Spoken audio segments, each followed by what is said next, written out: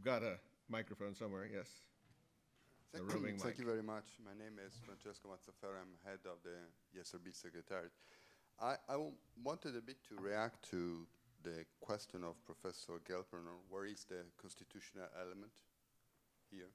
So if we look at the logo, what you see, there is a European flag. So first of all, you have a European element, and you have the European system of financial supervision.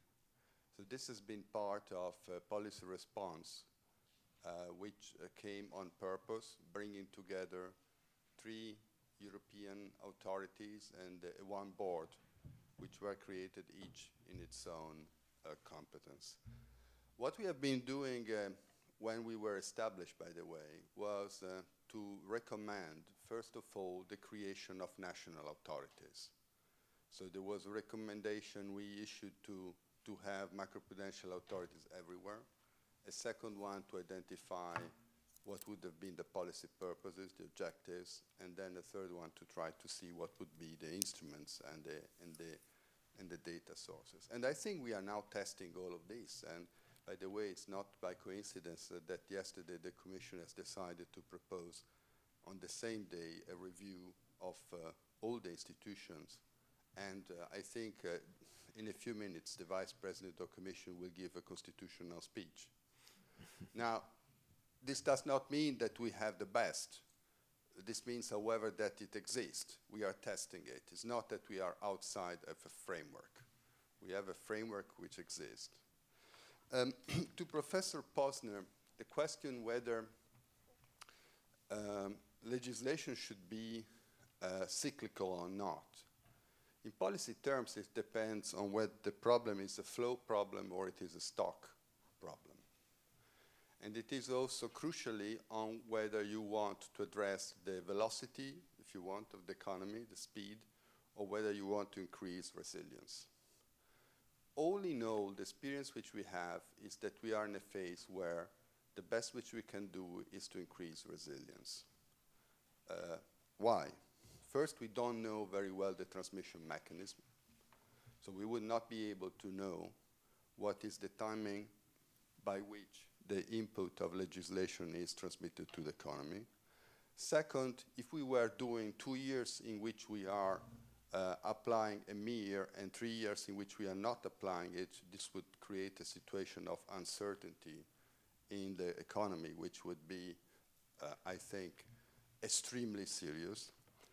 And third, to pass legislation takes time.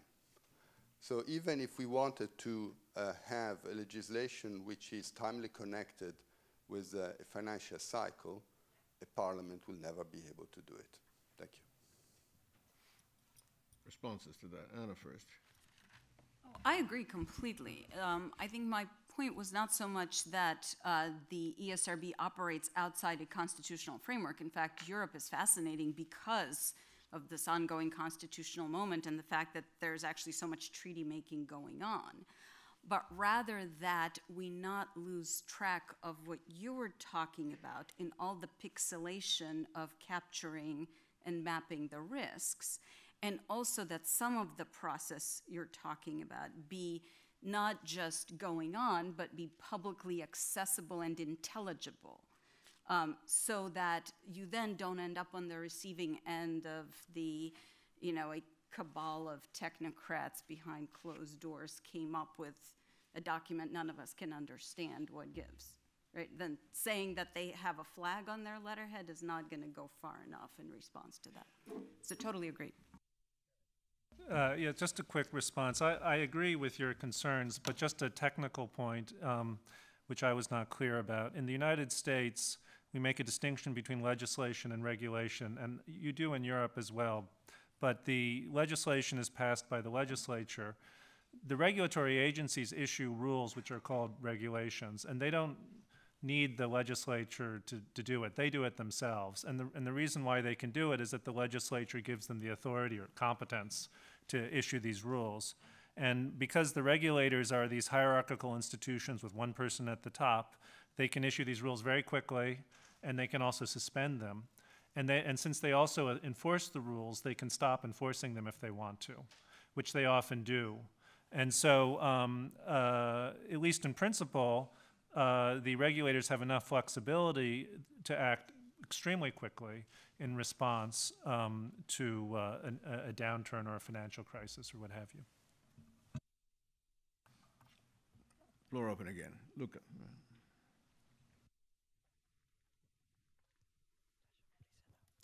Thank you. I'm Federico Signorini, Bank of Italy.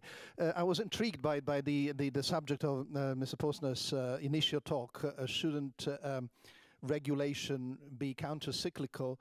And my immediate reaction was that at least we should try avoid being pro-cyclical. And I'm not sure that we're entirely free of that.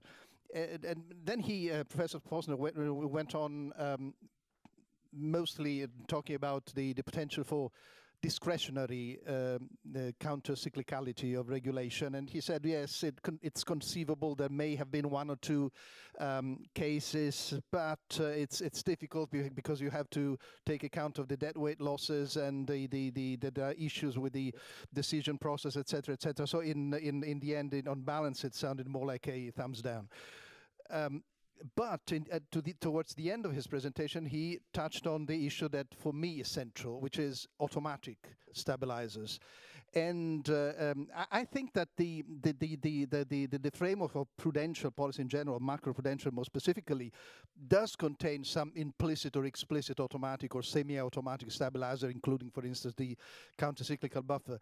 But the issue is, that there is also the possibility of having, at least in our field, automatic destabilizers.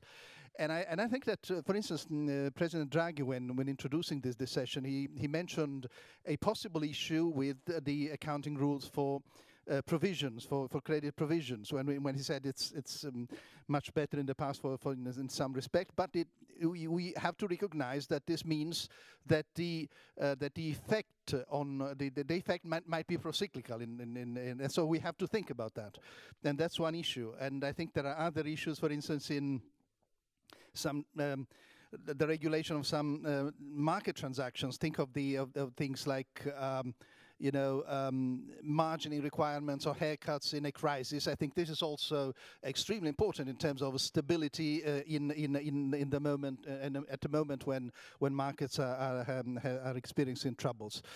So shouldn't we think more specifically and more systematically, I would say, about the existence or the sufficiency of inherent implicit stabilizers and possibly inherent implicit destabilizers? Shouldn't that be a lens through which we systematically look at the regulatory framework and supervisory practices? I think this is worthy of some further reflection. What's that first, Eric? Yeah, thank you very much. I like that way that you put that, and that is part of what motivated the paper, the worry that ordinary regulations are frequently pro-cyclical. Environmental regulations can be like that. You might think of minimum wage and other worker protection regulations. Often they're not binding during a boom because employers are eager to hire people and will pay them and provide them benefits, and so they only come into play during a recession. So I accept your comments. Kern, you want to weigh in on this one?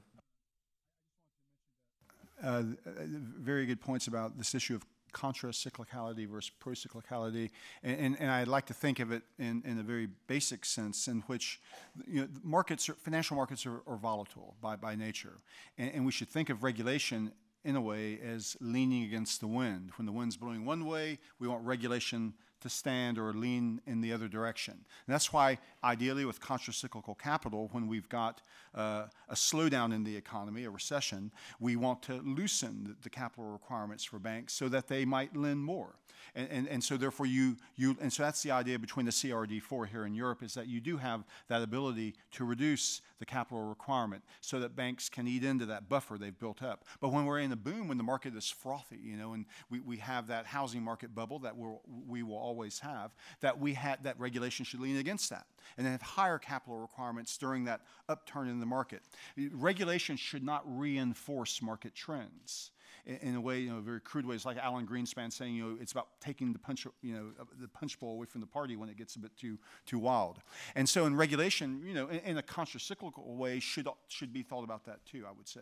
And one thing about the contracts, private contracts, I want to add was in the EU now we've got regulators like ESMA, this European Securities Market Authority, that has the power to ban the short selling of bank stocks during a crisis, during a bank crisis. And they can, and ESMA under the MiFID II directive can ban financial products, certain financial products that are viewed to be too risky and potentially posing a broad risk to society, to consumers. In the UK, we had this problem with the mis-selling of PPI,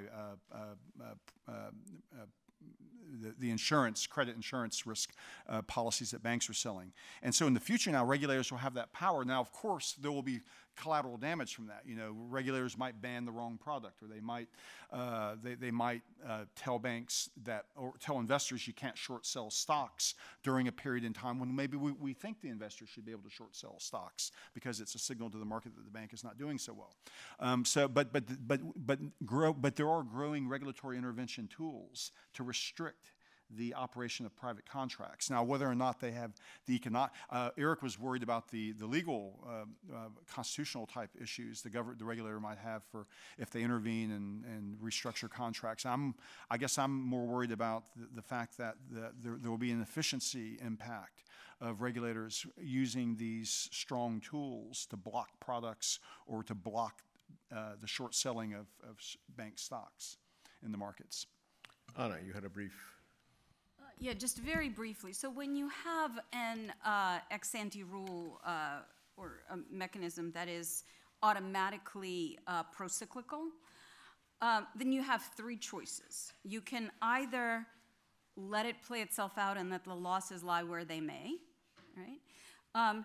Two, you can let it play out and then have a compensation scheme in place, right? Or you can override. And the choice among those three partly depends on how much do you want to build faith in these automatic institutions, right? Because an override is going to work once, but then you're not going to be able to use any of these automatic tools again, right? So then your choice really becomes, is it implement and let losses lie where they may, implement and compensate, and those have different elements to them.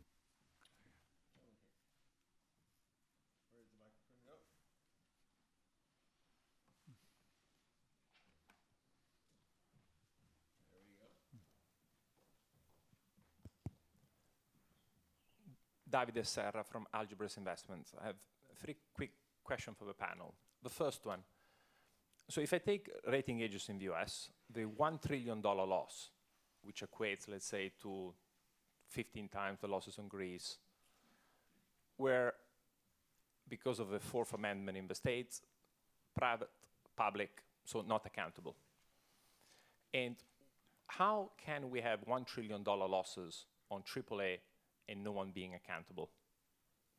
Both private agency, the rating agency, and the regulators that have used them, like CEOs use McKinsey to cover their back, so to say no one is accountable. Yeah, so it's a way to basically mitigate risk. Always someone else is accountable. I want to keep my job. The second question. There have been two instances in Europe. So if I take Bank of Spain, they had anti-cyclical provisioning. They were taken to court by the European Commission because it was deemed illegal. Yeah, that's in the 97, 98. Jaime Caruana was governor of the Bank of Spain, I remember very clearly. And now it's the new gold standard. So I see a change. The same applies to the Basel Committee. 2005-06, QS3 study, the Basel Committee, 600 billion euro of capital in the European banking system. They said there was 50 too much, yeah, on numbers. Now we have 1.5 trillion, so 3 times more, and they keep on telling us we need more. So there is a swing of 3x. I haven't seen many people being fired in the Basel Committee or in central banks. They were wrong directionally by more than 300%. Mm-hmm. So as an investor and as a private citizen, who can I hold accountable? Because if a buck always has to stop with a private citizen who loses his job, or the investor or the saver who loses his job, but whoever has to regulate is always winning, yep, so including compliance officers, regulators, and central bankers, then eventually populism will rise, which is, by the way, what happened in Anglo-Saxon country, where the bill of a banking crisis has been 5 to 6 times larger than in Europe, US and UK. That's a handful to go at. Who wants to start? Eric. Yeah, so it's a great question. I think the rating agencies actually did end up having to pay some money. They were originally sued for giving, the wrong, putting the wrong agencies, and their defense, putting the wrong ratings on these instruments. Their defense was the First Amendment, not the Fourth Amendment. It was free speech. And only in America could you win on that argument, but they won, We make a distinction between facts and law, and so, facts and opinion. So if you're just expressing your opinion, you can't get in trouble. But they ended up having to pay some money, not a lot of money. I think the SEC collected against them. Yeah, recently. But your broader question is, why can't you sue the regulators? The problem with suing the regulators is that the citizens end up, paying the money. So if you sue the Fed, some people sued the Fed. AIG, the shareholders of AIG, for example, sued the Fed. And if they had won, it's being appealed right now, they could have won as much as $20 to $30 billion. But the Fed, of course, just turns over money to the Treasury, so that would mean $20 or $30 billion less for the Treasury, which means that taxes would have to go up. This is a basic problem with using litigation to try to constrain the government. It's just not clear that the people who run the agencies care if the public fisc ends up paying the damages that they caused. And the only constraint is really political. If people are unhappy, they can kick people out of office, which is why we have Donald Trump as our president now. So there you go.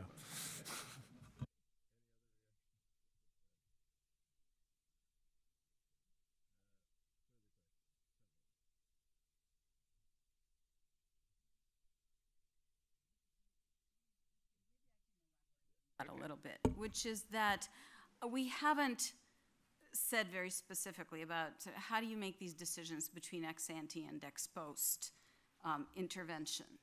And the rating agency argument is that we have a product that is created for purpose A.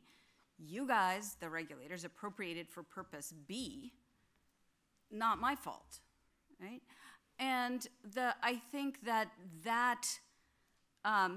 mechanism, that dynamic, it was understood, people were writing about it, but nobody really sort of thought it was that important, right? So this appropriation of private mechanisms for public regulatory purposes is seen as almost indispensable, inevitable, because of the information asymmetry, right?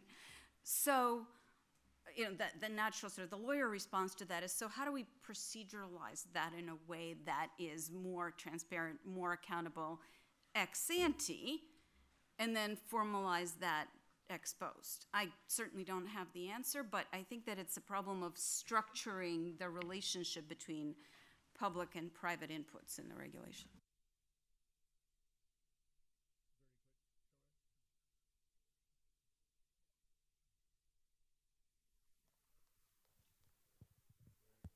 Very quickly, another example. So net stable funding ratio, as you mentioned it.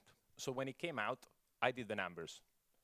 On the planet, we were missing 5 trillion of deposits to meet that target. Okay, it's like saying, by 2020, I want all electric cars. Nice to say, there's not enough lithium, not enough cars. So I remember I published a paper saying, well, you put a target that is unrealistic. Unless 5 trillion from deposits from Mars come, or people are forced to sell other assets. Well, guess what? Everybody did the work, then eventually, we gave up on net stable funding ratio, or keep on delaying it. So the issue is, should regulatory authority, when they put forward what they think we should have, which is an optimal world, actually be responsible for the unintended consequences of the realism of their own forecast? Because it looks like, it's good to come with statements, but the practical feasibility has to be studied. In your experience in the States or in Europe, is there anything we can improve on this?